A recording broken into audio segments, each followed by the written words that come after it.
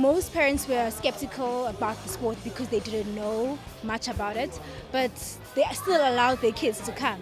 And we've had Parents' Day where the parents get to see what their kids do, and they just develop this amazing interest around the sport.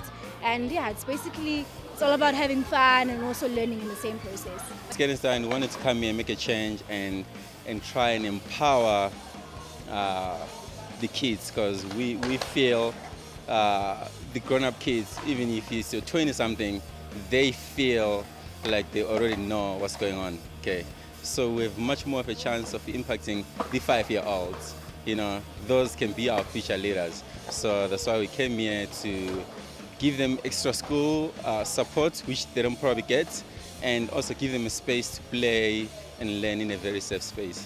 What I've noticed is that most of the kids they're from like low-income backgrounds. So you see it with the way that they dress.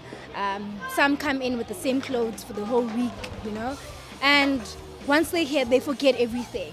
They forget where they come from and what the reality is when they go back home. It's like almost as like they lose themselves. They're more happier even when they leave and they get home. And some of the parents actually do come and like, no, Gabriel was actually talking about this. You guys did this today, and he was like, he actually continued the exercise at home. So yeah, they're happy when they're here.